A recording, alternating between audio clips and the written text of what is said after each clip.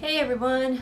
I feel like I'm getting lazier and lazier and like more and more of my videos are happening on the casual couch, mostly because I don't want to put on makeup. That's like 100% why we often end up on the casual couch. It's because I don't feel like putting on makeup. And so the casual couch is a great excuse to be like, oh, we're just being casual today, whatever. I like the way I look with makeup on, I just hate putting makeup on. Like, so much. Like, I need a makeup artist to come to my house and put it on for me every time if I, didn't hate other people touching me. Anyway, this is neither here nor there nor anywhere. We are back at the casual couch for my wrap up for June. June is already almost gone. It has been a super busy month for me at my job, so I have been just kind of reading whatever, again, what else is new, and I had some DNFs that I didn't even count into this list because I DNF'd them so fast. I just started listening and I was like, nope, don't want that.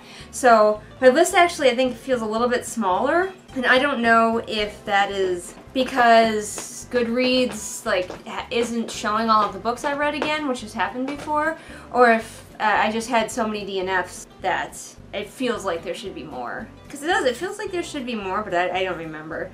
I count on Goodreads to remember what I read for me, and sometimes that works. The stuff that I did read, the stuff that I didn't immediately DNF, I did enjoy, so that's a good thing. Hey guys, this is the world's fastest reminder that you can support me on Patreon and see all kinds of exclusive videos like these ones. Now back to your regularly scheduled program. Let's just get right into it with the beginning of June, June 3rd, with 9 Perfect Strangers by Lane Moriarty, which I assume is a pen name because that is the best name for an author ever. Damn. I don't actually know if that's a pen name. This is my first of her books. I've heard of her books before, but again, Overdrive app, it was available now, and I was really pleasantly surprised. It's the story of 9 people who go to a wellness health resort spa getaway thing, and it's a really unusual one, and that's kind of why they're drawn there. And they're all just sort of regular people who are all just coming from various hardships in their lives. Some of them have lost family members, some of them are recently divorced, and they're coming to this spa where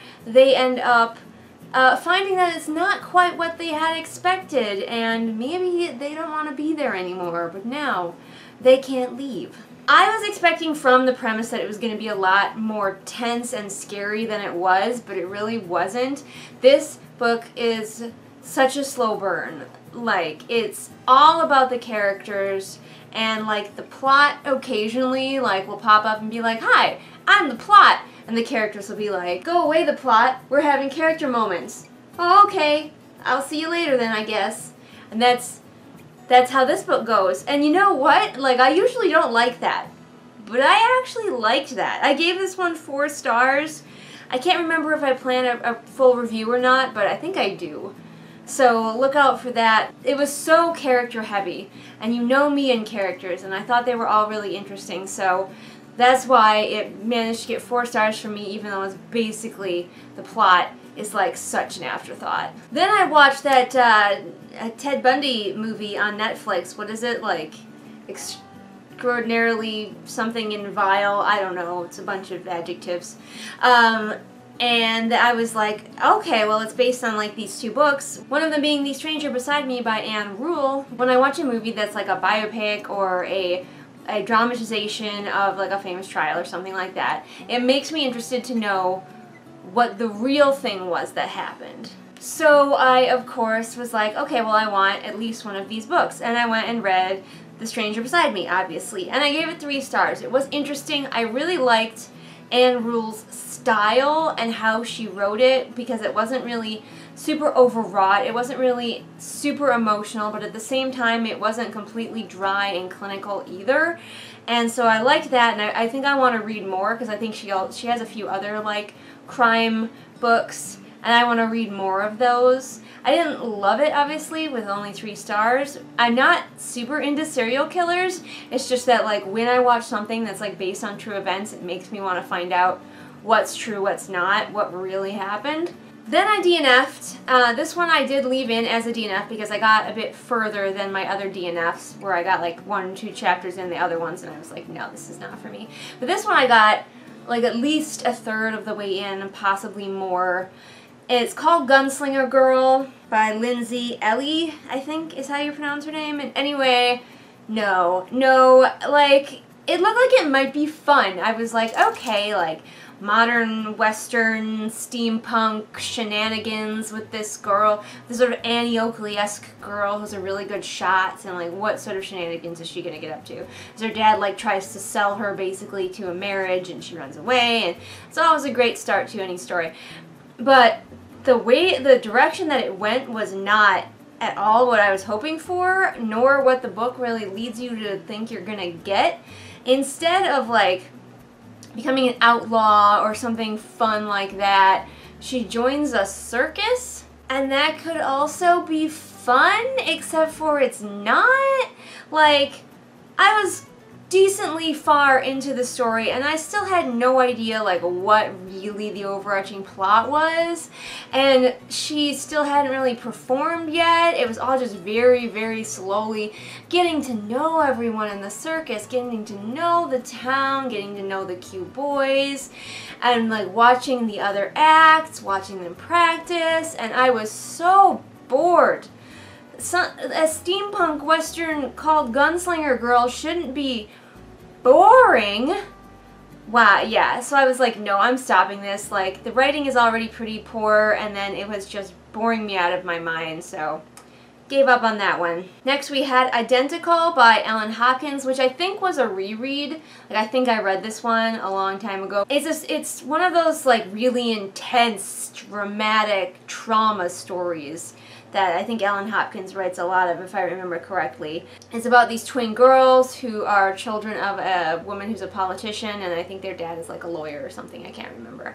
And so 2 high-powered adults, and the dad molests one of them, and they have eating disorders, and they drink and all of this and do drugs and like just so many things. And I think I remembered reading it when I was younger, and I think I remembered liking it when I was younger. But like now as an adult, it just seems a little bit too overwrought for me, over the top. Like, these girls have every single traumatic problem that a upper-class white teenager can have in America, basically. And there's just so much, and it's so emotional. And when you're a teenager, everything is that overwrought and emotional, and it's great to read about people who are just suffering. You know, when you're a teenager and you just really want to read about suffering? But now as an adult in my 30s, I'm like, this is a bit much for me. And I know there are certainly people going through these things, but like the way that the book did it and the fact that these characters are really going through every possible thing just wasn't for me anymore. I gave it 3 stars because I still thought it was well written. The twist at the end was engaging, because I had forgotten what it was, and it was alright. It was alright. Next I read Internment by Samira Ahmed. This book has been stalking me for a little while, and I finally just like gave in and read it, or listened to it. I keep seeing it, not even just on Overdrive, but I just keep seeing it around. Like, I think somebody else on my Goodreads had read it recently, or marked it as to read recently, and I was like, alright book, fine. I was really concerned about reading you, that you were going to be terrible and melodramatic and all this stuff, but I'll give you a chance. And it's alright. I gave it 3 stars. It's about a girl who is Muslim, and she lives in sort of an alternate, it's not even alternate history because it's kind of taking place at the same time as we are, kind of closer I think to the election, the previous election, but it's an alternate world where Muslims were put into internment camps, and her being placed into an internment camp, and her rebelling and finding a way to stand up and have a voice. And Nigel is watching something, and I hope it's a fly and not a ghost, because otherwise I'm in trouble. Anyway, and her just rebellion, standing up, fighting back, trying to get out of this internment camp. And it was interesting because like it wasn't as insane as I thought it was going to be. I thought it was going to be so political and so just like over dramatic and everything, but it really wasn't, to me at least. Like, they don't even mention the president by name, even though it's obvious who this president is supposed to be. I usually don't like to read political stuff like this too much because I use reading to escape from how fucked up America is right now, not to think about it. But it was really interesting to think about that, like, this author wasn't too far off, because Muslims aren't in internment right now, but other people are interred in the United States, and the people who are right now have it worse than the characters in this book had it. If you take away, in this book, if you take away the, like, American setting, this could just be a regular dystopian. Like, it felt very much like one of those where girl of some class of society gets imprisoned and has to break free, has to find herself and break free. This really wanted, I think, to be something like The Hate U Give, where it's a powerful story of a minority learning to stand up for themselves, learning to have a voice, learning to not fall into stereotypes. But it wasn't, because it was not nearly as skillfully written as The Hate U Give, and everything came really easily for the main character. Like, certainly bad things happened to her, but like whenever she wanted to fight back, it was easy. And this character was like, oh, I was really, really afraid, but I did the cool thing anyway. So I didn't love that, and also like a guard helps her because he's also in love with her, and I didn't like that because like he's not helping her because she thinks she deserves to be treated like a human being. He's helping her because he's hot for her. Not great. Then I read Dark of Night, Flesh and Fire by Jonathan Maberry, I don't know, it'll be on the screen. Which I believe my library had classified as a part of the Rot and Ruin series. And I gave it 3 stars. It's a zombie novella which takes place within like the Rot and Ruin universe, none of which I have read, but I had no trouble understanding this one outside of that. I'm not going to give you too many details because I am going to do a review. I've already filmed it. It'll be up eventually. But it was bonkers in the best possible way. Like, this book was a wild ride of nonsense that was so fun. This was an official so bad it's good for me. Like, it was so fun. It follows 3 different people who are caught in the zombie apocalypse. Kind of 4. There's another one who gets a point of view a little bit, but she's not important. Grizzled army veteran and his dog, a police woman, and a LARPer in the zombie apocalypse. And just, it is bonkers, and I loved it. And finally, I read The Death of Mrs. Westaway by Ruth Ware, I don't know. And I actually haven't rated it yet as of filming this, but I think I'm going to give it 3 stars. Maybe leaning towards 4, like 3.75. It was another really slow, character-driven story that the blurb made you think it was going to be a lot more intense than it was. But I still ended up listening and not minding that it wasn't as intense as the blurb made it sound because I was interested in the mystery and the characters. It's a family drama mystery story. I thought maybe it was going to be a lot more intense and murdery and like that sort of thing, but it's really not. Like, there's some murder, but it's really not played up. It's very low-key. And it's about a girl who finds out that she has inherited something from a woman who claims to be her grandmother, even though the main character, I say girl, she's an adult, she's a grown-ass woman. She's in her 20s, and she's like, she's living that poor life. Like, she's struggling, she can't pay her rent, she had to take out a loan with some loan sharks, and now they're after her trying to break her thumbs. And she's like, okay, well, she works on the pier as a tarot card reader, and she's really good at lying to people, basically. Like, reading people and lying to them. And so she goes, she's like, I really need this money because I would like to eat and not be threatened with finger breaking. So I'm gonna go, and like, I'm probably just gonna inherit a little bit of money, and I'm just gonna leave. I'm gonna pretend to be this granddaughter. And when she goes there, everything gets way more complicated. Now, normally I don't really like deception storylines, but I was intrigued by this one because it didn't feel quite like a normal deception storyline. I do wish that the main character was a little bit more nervy. Like, she is lying, of course, and she knows she's lying, and she has to occasionally think about, like, maybe I should stop lying. This is getting out of hand. But I wish that she was a little bit more like, nah, fuck it, I'm gonna lie my way through this, because it's working. And, you know, you don't want a character who's too dislikable, and you'd be like, oh, she's lying, it's working, but it's wrong. But I would be on board for the it's wrong. Like, maybe that's my chaotic neutral side showing through, but, like, Get you some money, girl. Like, these people are kind of terrible. Except Mitzi. Mitzi is the best human being on the planet. Fight me.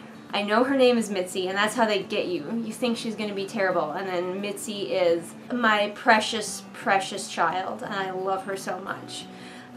I might do a review for this one. I haven't written down any notes, so I don't know, so I can't decide how much I want to tell you. But if you're looking for a family drama mystery that is very slow moving, if you don't care, again, that the plot just occasionally rears its head and it's mostly about the family stuff, and there is this mystery that does weave through the whole thing, but we're not rushing towards the end to solve it. We're just sort of meandering towards the end, but there's still this feeling of tension, this feeling of what's going on. I did guess the twist pretty early, but that didn't really bother me too much because I wasn't sure. So if Goodreads is correct, those were the books that I read in June. I hope that you guys had a really great reading or listening month. Spider says hello. Don't forget, everyone, that I post new videos Mondays and Fridays. All the links to my social media are in the doobly-doo for you if you're clicking. If you liked what you saw here, there's a lot more on my channel. And if you want it to be higher quality, or you just are sick of what's already here, you can become my patron over on Patreon, where you will get exclusive content, and your donations will help me pay for better equipment. I'm working on getting a new camera, and then after that I'm going to probably get a new mic, and it's going to be so good. I'm really close to getting, I've got 3 cameras that I'm ogling, and I'm really close to getting one of them.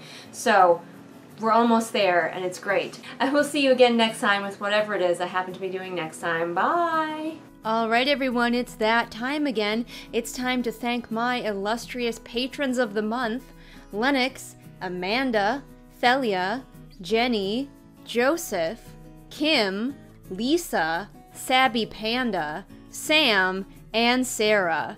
Thank you all so much for your support. It means the world to me.